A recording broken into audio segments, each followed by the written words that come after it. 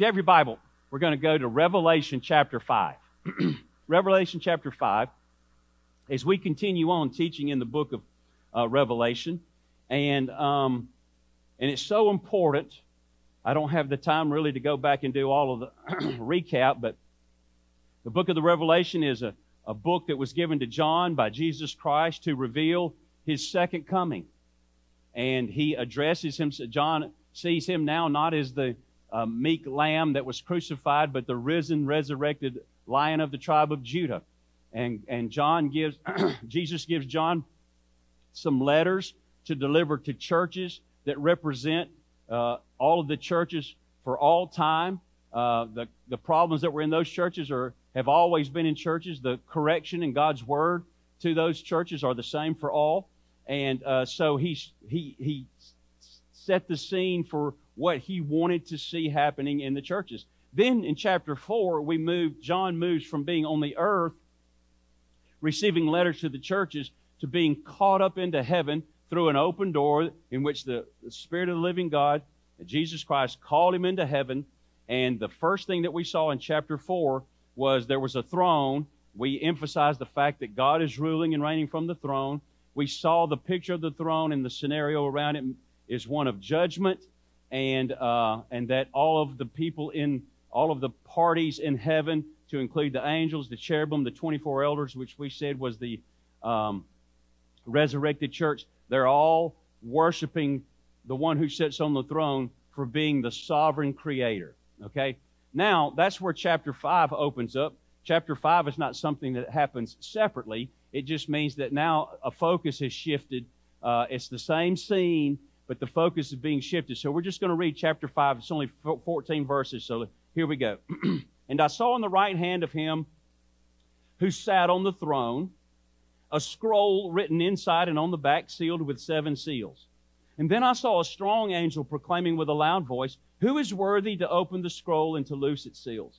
And no one in heaven or on the earth or under the earth was able to open the scroll or to look at it. So I wept much, because no one was found worthy to open and read the scroll or to look at it. But one of the elders said to me, "Do not weep. Behold, the Lion of the tribe of Judah, the Root of David, has prevailed to open the scroll and to loose its 7 seals." And I looked, and behold, in the midst of the throne and of the 4 living creatures, and in the midst of the elders, stood a lamb as though it had been slain, having 7 horns and 7 eyes, which are the 7 spirits of God sent out into all the earth. And then He came and took the scroll out of the hand of Him who sat on the throne. Now when He had taken the scroll, the 4 living creatures and the 24 elders fell down before the Lamb, each having a harp and golden bowls full of incense, which are the prayers of the saints. And they sang a new song, saying, "You are worthy to take the scroll and to open its seals. For you were slain, and you have redeemed us to God by your blood out of every tribe and tongue and people and nation, and have made us kings and priests to our God, and we shall reign on the earth." And then I looked and heard the voice of many angels around the throne, the living creatures and the elders, and the number of them was 10,000 times 10,000 and thousands of thousands, saying with a loud voice, "Worthy is the Lamb who was slain to receive power and riches and wisdom and strength and honor and glory and blessing." And every creature which is in heaven and on the earth and under the earth and such as are in the sea and all that are in them, I heard saying, "Blessing and honor and glory and power be to Him who sits on the throne and to the Lamb forever and ever."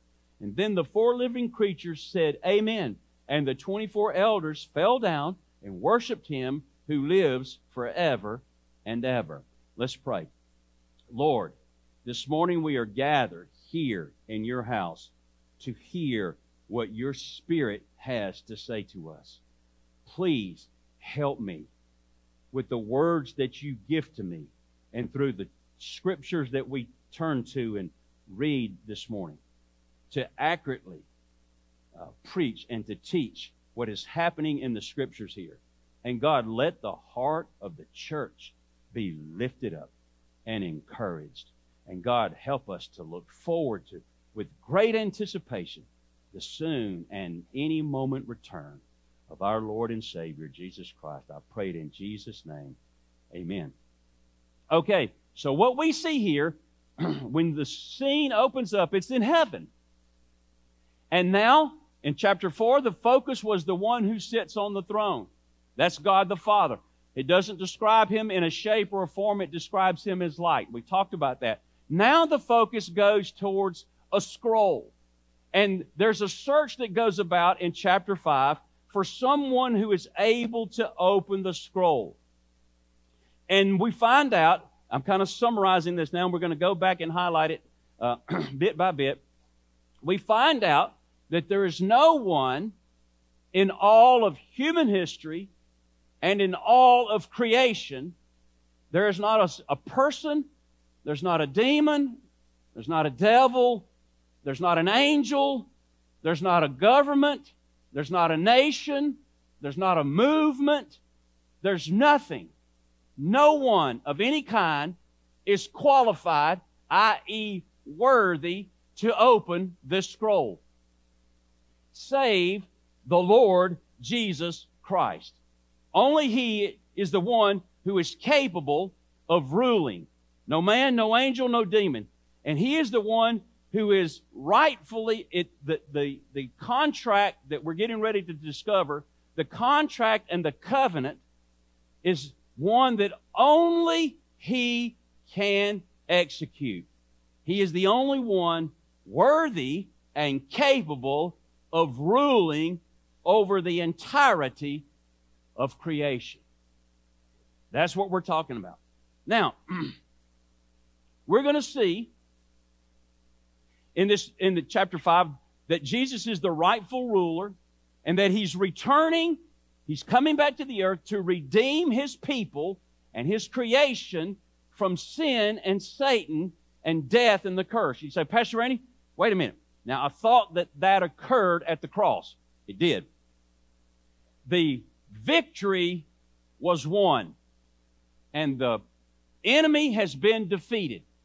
But what we saw happen in time on the cross, the ramifications, the full disclosure of the depth and the width and the height of all that was accomplished at the cross has not been seen, certainly not understood, and neither has it fully come to pass. We have seen in the first advent of Christ, that is His coming to the earth, what we call the initiation of the kingdom.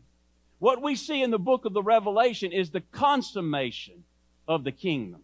And you and I, in the church age right now, which really is in chapters 2 and 3 of this book, we live in the tension between what has been declared and what has actually come to pass, between what was purchased and what has proven itself in reality. We live in the tension of the almost but not yet. Does everybody follow me? We live in the tension of the almost but not yet, having come but not fully come.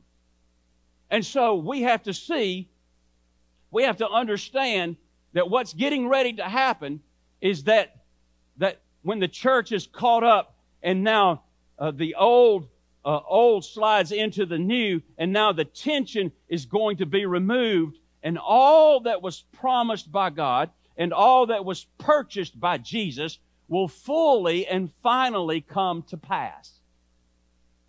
So that when the book is closed, when this book is over, when this contract, this scroll has fully been executed front and back, we will be at the place where there is a new heaven and a new earth. We're going to be at the place where there will never again be sickness or disease or death or war or sadness or sorrow or brokenness. That the book of the Revelation is going to reveal the period of time where God is going to move quickly to bring to pass in 7 years' time, to bring to pass and to end the story with all things having been reconciled back to Him and restored into the eternal state. The Bible tells us in Ephesians, I'll give you a picture of this. The Bible tells us in the book of Ephesians that spiritually speaking, because God declares those things that be not as though they were, That God sees us seated right now in heavenly places with Christ Jesus. That's where we end up. But where are we right now? On the 4th row at New Beginning Family Worship Center in Northport, Alabama. So what God is going to do is take and compress time and fulfill His contract and His covenant and His promise. And He's literally going to take us from here to there and fulfill in time and space what He has declared to be the truth from eternity. Does everybody follow me? In other words, God has given to us the cliff notes. And now the whole book is going to come in to pass. All right, so let's look at this for a second. First of all, I want you to see, I wrote this down, and I'm going to go to a lot of Scripture. So today I'm going to do a little bit more teaching than I am preaching because I think it's imperative that you get this. Not that I'm the smartest guy in the room. I'm not. Not that I got it all together, figured out. I don't. I have more questions than I have answers. But the Lord has allowed me, and not just me, there's many others, but we are the minority, to see with clarity what He's getting ready to do here. I will say this. If you don't believe in a pre-tribulational rapture and you believe in a post-tribulational rapture, i.e. Christ comes back at the very end, you cannot make heads or tails out of the book of the Revelation. And you have to allegorize everything, meaning that you have to attach some superstitious symbol to it and say that it's already occurred. And that's about as dumb as a sack of rocks. And I'm going to disclose it to you from the Scriptures this morning. But here's what I want you to see. God's going to restore the earth and creation in general, and Israel in particular. If you lose sight of the nation of Israel, the rest of the book doesn't make any sense to you. All right, so we're going to go over that. Hebrews chapter 2, verses 5 through 9. Let's read this. Everybody just track with me. Now, this was the book of Hebrews. The writer we think to believe is Paul. He's writing to some people who are thinking about backtracking on their salvation. So he's giving to them spiritual truths to help them see the security of their salvation and the idiocy of considering turning back on God. And here's what he says. For He, that's God, has not put the world to come. That's the future. That's the end of Revelation. He has not put the world to come, of which we speak, in subjection to angels. But one testified in a certain place, saying, What is man that you are mindful of him, or the Son of Man that you take care of him? You have made him a little lower than the angels. You have crowned him with glory and honor and set him over the works of your hands. You have put all things in subjection under His feet. Let's stop right there. What he's saying is that God has placed all authority under the feet of men. That in the future, God's redeemed people in the future consummated kingdom will rule and reign over God's creation with Him. Now he's saying that He's done that, He's secured that at the cross, but we have not, watching that, it's going to say, but we do not see it yet. Watch. For having put all things in subjection under His feet, little h means human beings, big H would be Jesus. For in that He, that's God, put all in subjection under Him, that's man, He left nothing that is not put under Him. But now, somebody say now, we do not yet see all things put under Him. Now here's something that I was trying to explain to you. God has done something and declared something. That men are going to rule and reign over His creation. We're going to do that under the authority of the Lord Jesus Christ. But we do not yet see it. That's what the book of the Revelation is about. Bringing to fruition this truth. We do not yet see all things put under Him. What do we see? But we see Jesus, who is our human representative. He is, you're going to hear this again in greater detail in a minute. He is our kinsman redeemer. And what we once owned and lost, which is ruling and reigning with God in the garden, didn't God put man, Adam, over all the things in the garden? Didn't God put man over the earth and gave him charge? Well, who came and took that? Actually, Satan did not take that. We gave it away. We surrendered it. And so the cross was our human representative and God Himself coming to the cross to, at that point, in all of eternity, undo what happened in the garden. But we have not yet seen it all undone.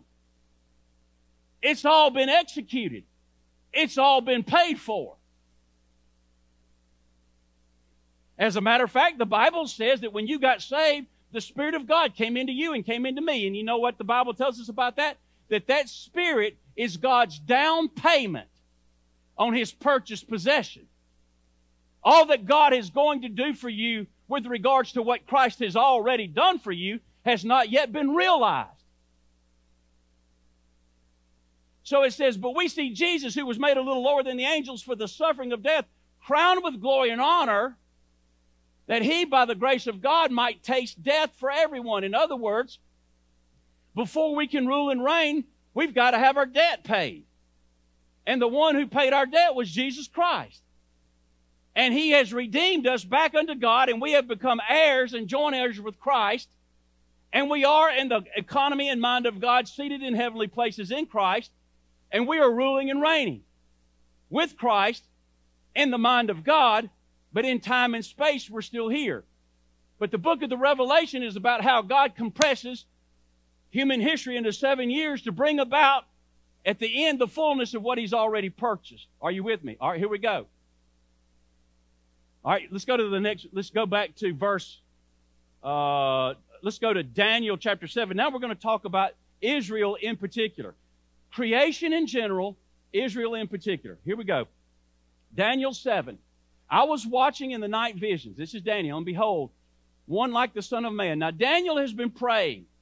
And Daniel is in captivity. And God has come to Daniel. And He's going to reveal that beginning with Babylon, there's going to be 5 great kingdoms on the earth.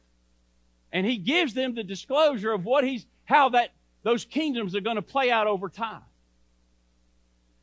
So this is what Daniel sees in the vision, which is the answer to his prayers about what's going to happen.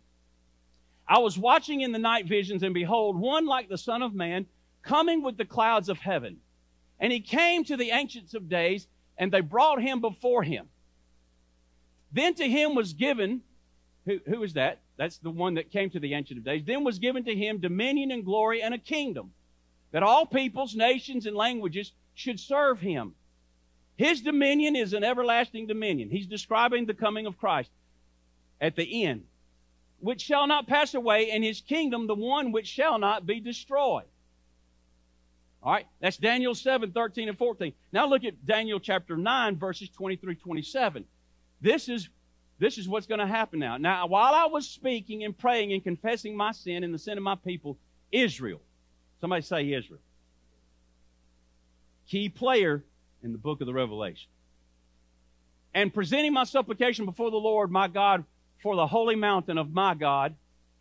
Yes, while I was speaking in prayer, the man Gabriel, whom I had seen in the vision at the beginning, being caused to fly swiftly, reached me about the time of the evening offering.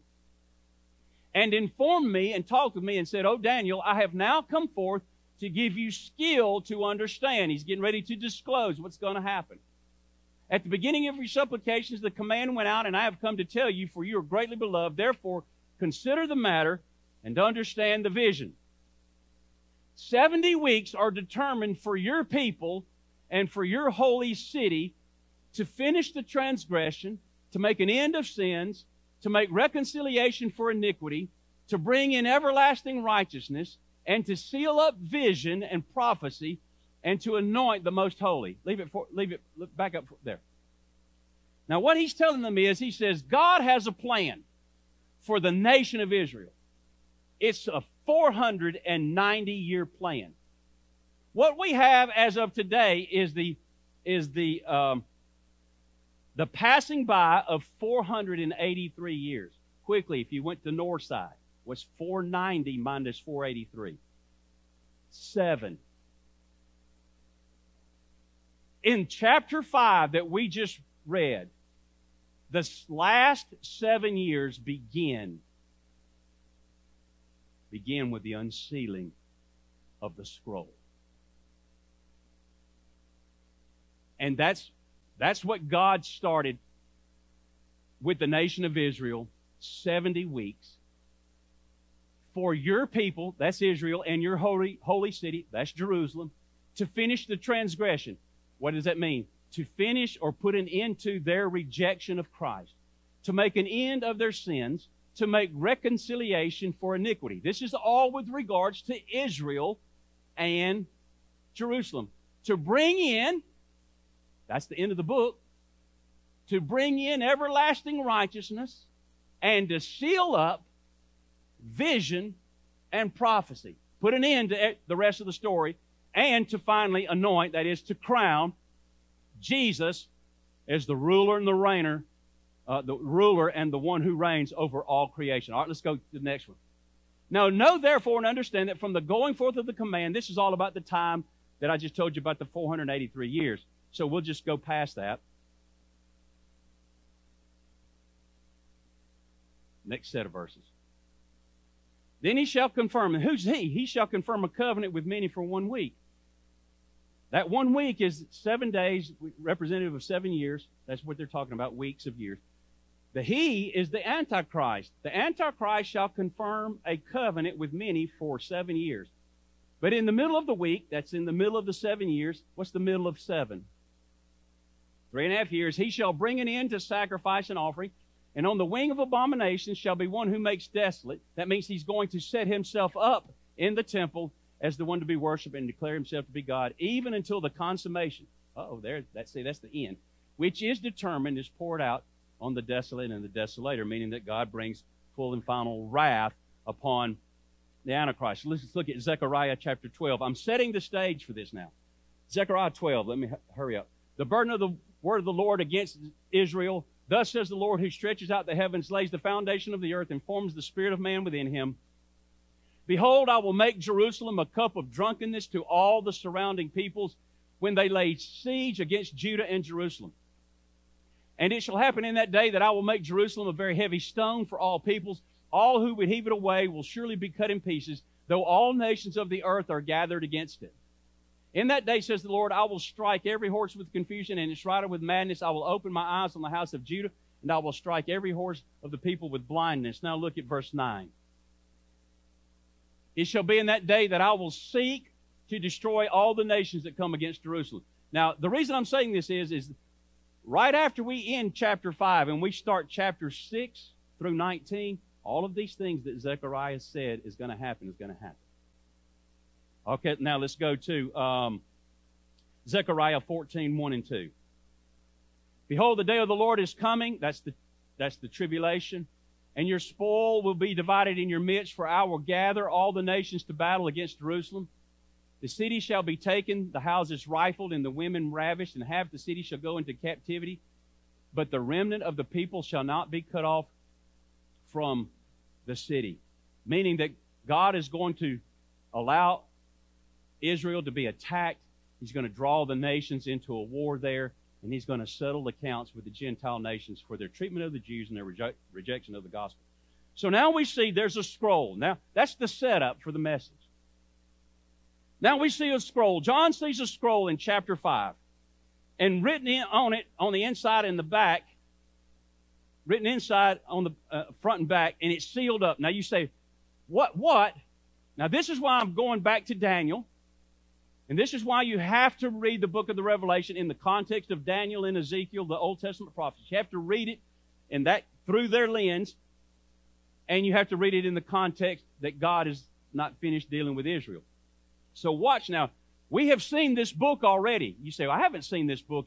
It's in Revelation chapter 5. Where did I see it in the book? You saw it in the book of Ezekiel, and you saw it in the book of Daniel. Let's look at Ezekiel chapter 2, verse 9 and 10. Look up. Now, this is Ezekiel. Now, when I looked, There was a hand stretched out to me, and behold, a scroll of a book was in it. Then he spread it out before me, and there was writing on the inside and on the outside. Did we just read that?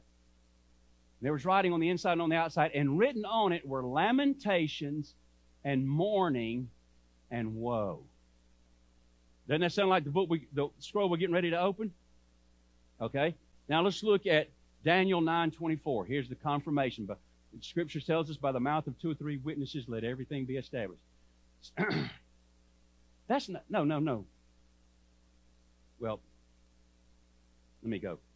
I gave you the wrong verse, but I want to read this first. That's why I'm going to go back to it. Go to Daniel. Do you have Daniel 12:4? You have Daniel 12:4. There it is. There it is. There's the book. What? Look. But you, Daniel, shut up the words. Now stop. Look this way. What were the words about? Israel. Wasn't Daniel receiving a vision of the last days of Israel? He said, but you, Daniel, shut up the words and seal the book until the time of the end. Many shall run to and fro, and knowledge shall increase. What does he mean? I'm not disclosing to you now. You're not ready for it. But as time goes forward, and as my Messiah comes, and as the cross comes into play, and his resurrection, people are going to gain more knowledge, so that when I unfold the book to show them what I'm going to do, it'll make sense. Does that make sense?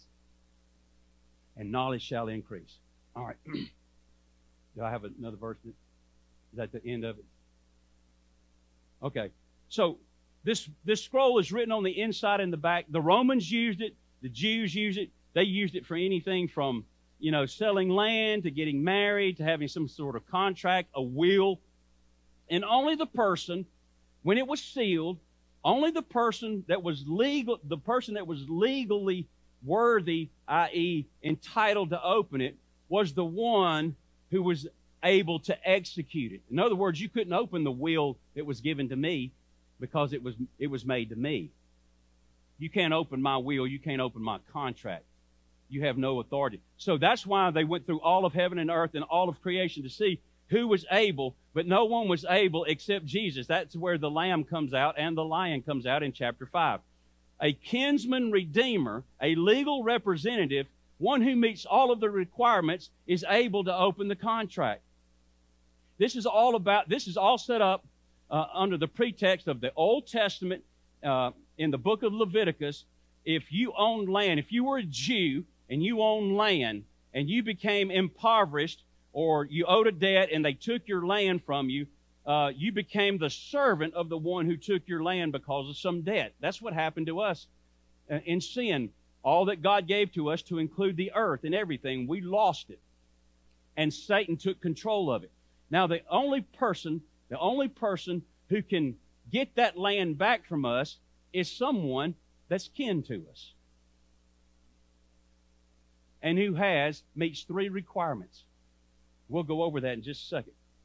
The kinsman redeemer must be a legal, must be of blood, meaning of a family kin, or a legal representative who has the right given to open the contract.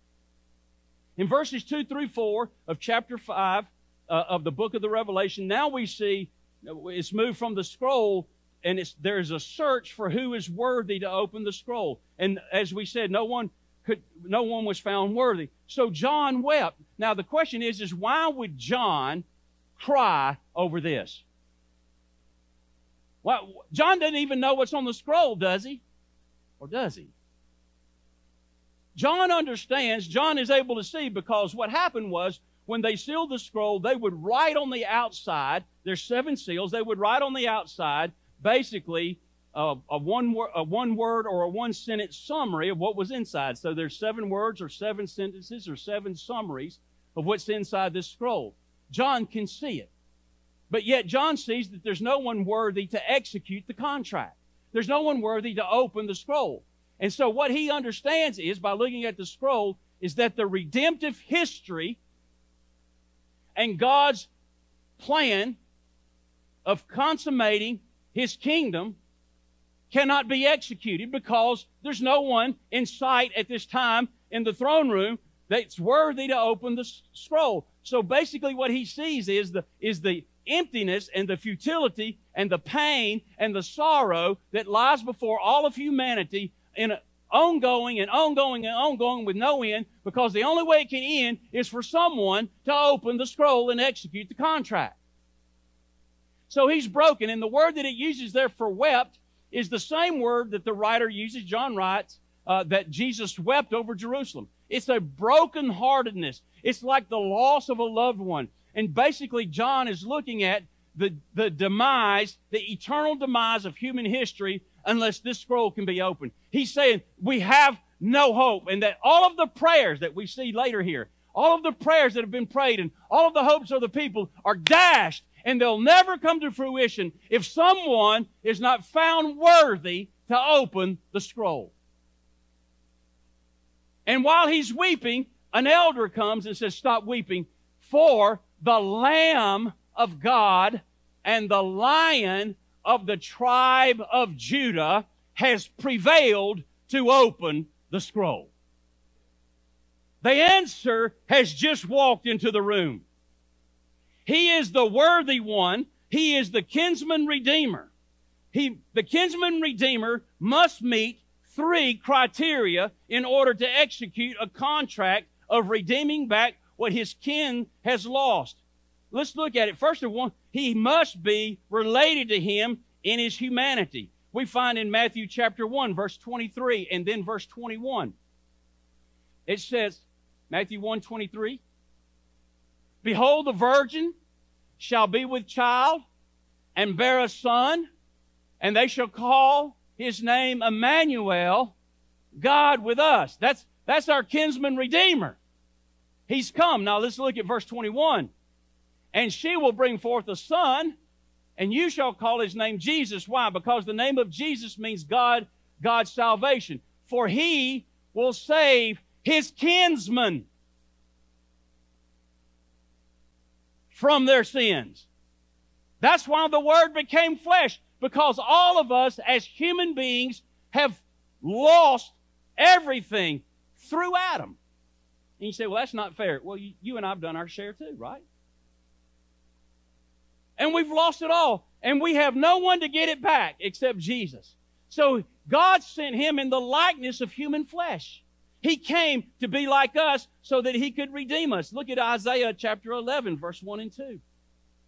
"There shall come forth a rod from the stem of Jesse." That rod is a capital R. That's Jesus. And it means that He comes out of the bloodline of Jesse. A branch will grow out of Jesse's roots. Who was Jesse's roots? David. "The Spirit of the Lord shall rest upon him, the Spirit of wisdom and understanding, the Spirit of counsel and might, the Spirit of knowledge and of the fear of the Lord." Now, look at verse 12. "And he will set up a banner for the nations, and he will assemble," say it ain't so, "the outcast of Israel, and gather the dispersed of Judah from the four corners of the earth." Not only is He coming to save us from our sins, He's coming to reconcile people, but He's gonna make it right with Israel. All right, now let's look at Hebrews chapter 7, verse 14.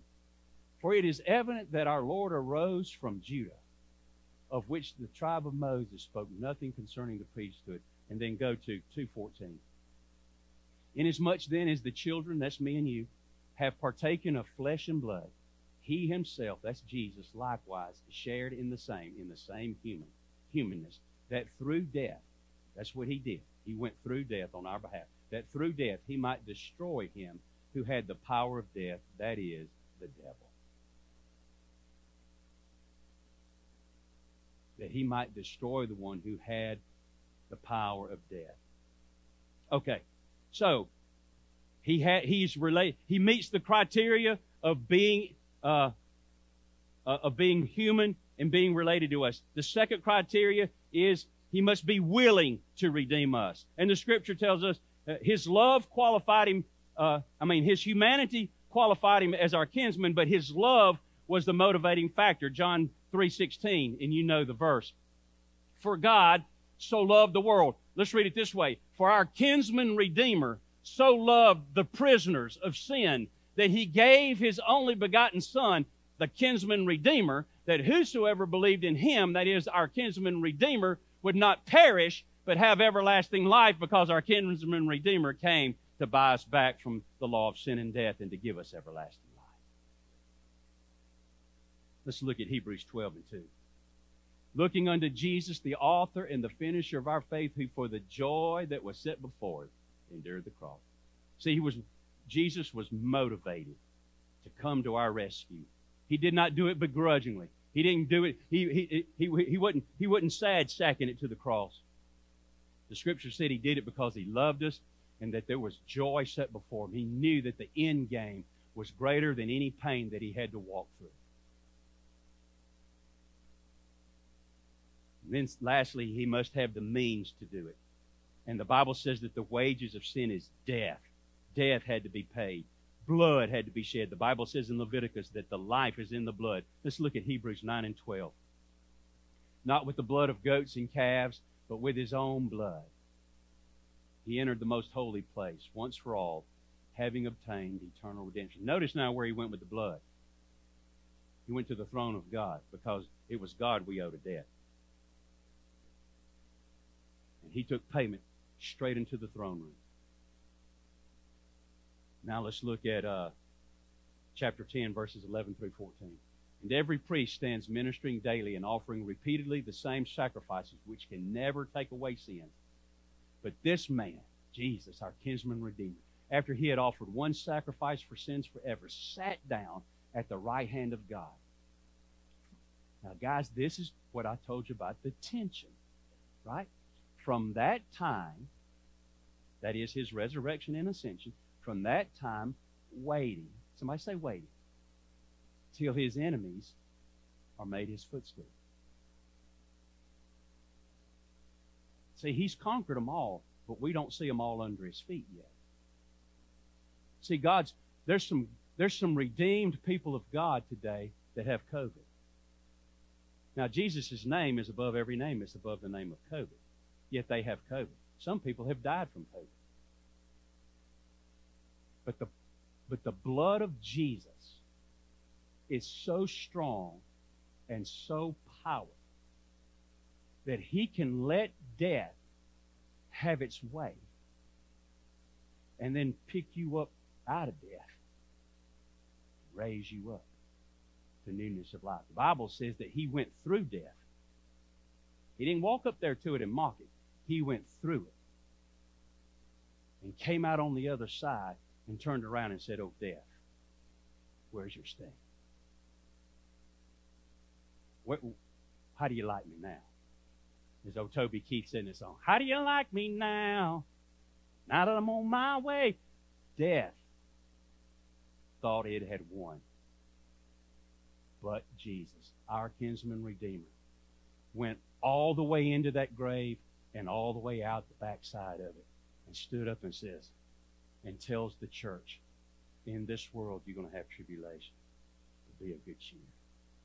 I've overcome the world. I took everything it had. I came out on the other side, more than a conqueror.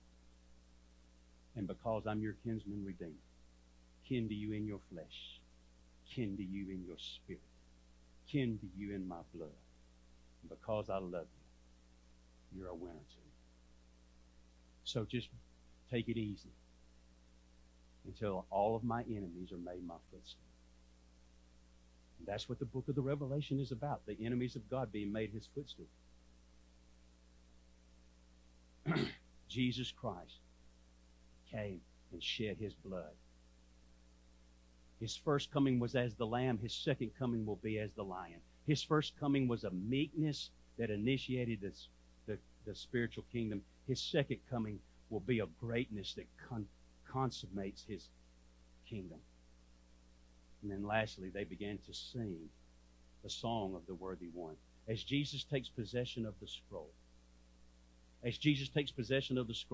all of heaven, all of the players there began to break out in singing. The long-anticipated consummation is about to occur. The Scripture says that all the prayers of the saints of the ages are in the buckets up there, these golden bowls of these buckets. All these prayers are in these buckets, and they're holding them. Now, guys, here's something that I need you to understand.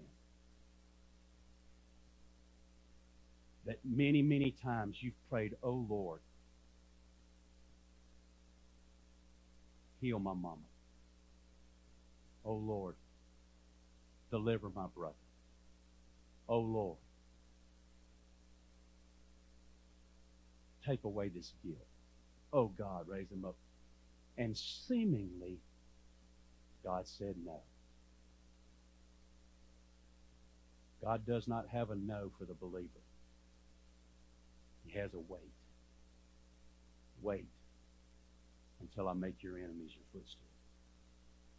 And all of your prayers that you haven't seen the answer to, God's got them in a bowl.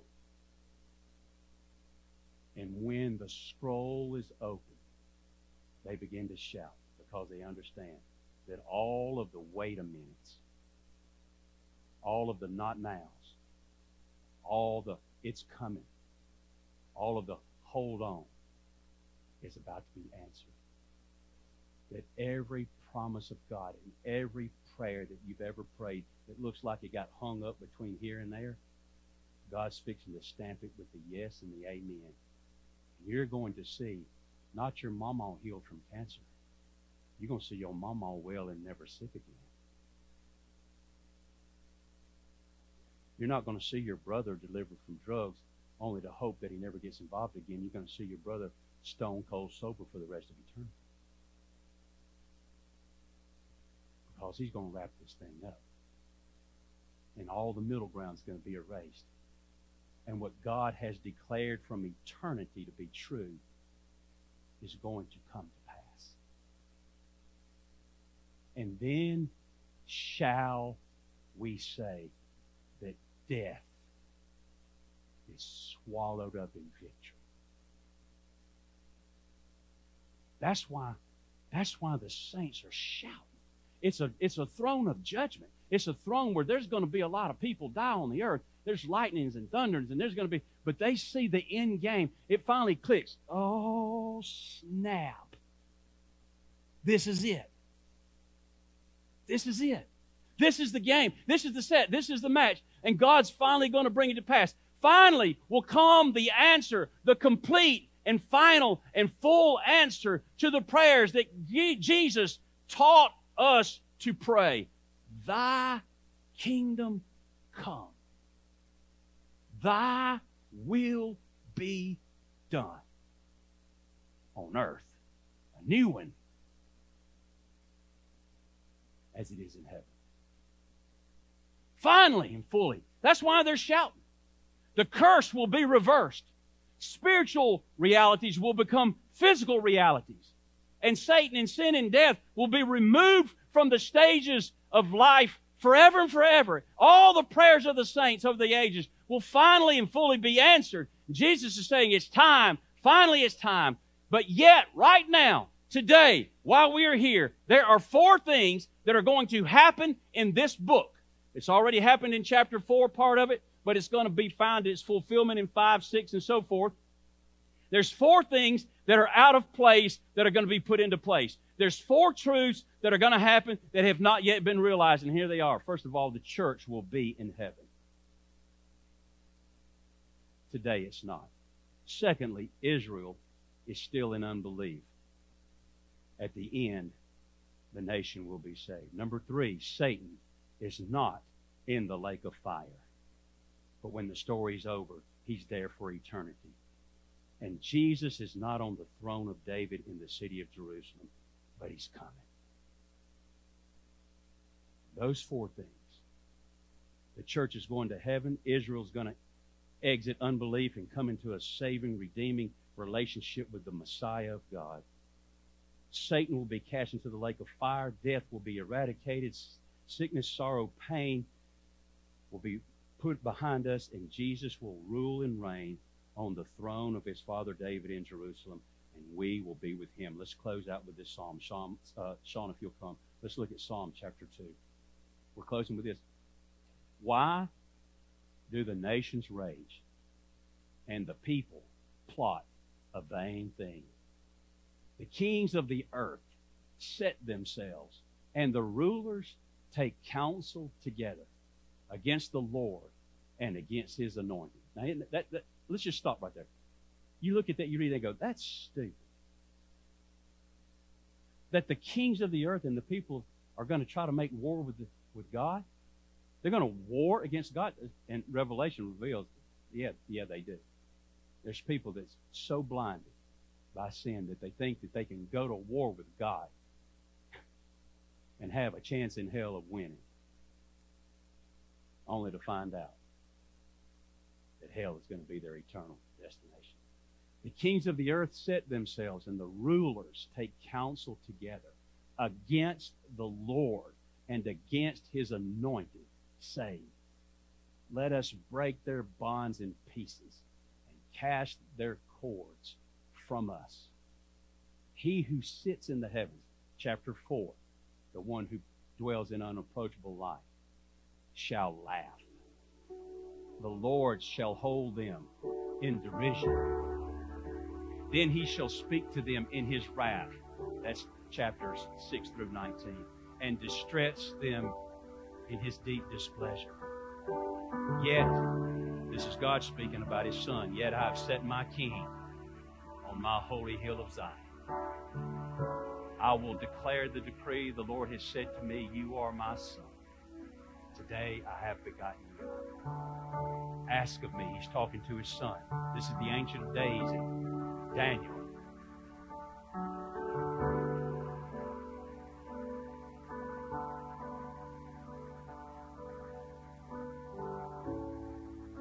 I have to remember this. The Father says to the Son, ask of me, and I will give you the nations for your inheritance, and the ends of the earth for your possession. You shall break them with a rod of iron. You shall dash them to pieces like a potter's vessel. Now therefore, now He's turning back to the leaders of the nations. Now therefore be wise, O kings. Be instructed, ye judges of the earth. Serve the Lord with fear. Rejoice with joy. Kiss the Son, lest He be angry, and you perish in the way, when His wrath is kindled but a little. Blessed are all those who put their trust in Him.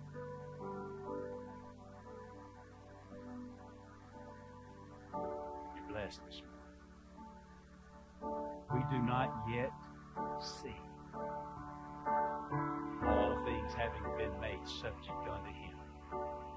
But what we do see is Jesus. He's our kinsman redeemer. And it's true. When it's all said and done, we're going to get all our stuff back. Jesus is going to get it for us. Let's stand up. Are you saved? Have you put your trust in Him? Have you repented of your sin and turned fully and finally to the hope, to the promise, to the finished work of Jesus Christ on the cross? If you have not, friend, you are on the wrong end of the ledger. Your eternity is one of wrath. Your future destination is hell, which the Bible said was created for Satan and his demons. That the will of God is that you would not be lost, that you would not perish. He has gone to great lengths to send us a kinsman redeemer, kin to us in our flesh, motivated by His own love, paid a debt with His own life, shed His own blood to give you entrance into throne room of grace. The question is, have you taken advantage of that opportunity? Have you said yes to Jesus? If not, I beg of you to come now. Kiss the Son, lest he turn against you in his wrath. Kiss the Son. Serve the Lord with fear and trembling. This is your moment. I'm going to pause for a second and give you time to respond before I open up the altar to everyone else to pray. This is your time to say yes to Jesus.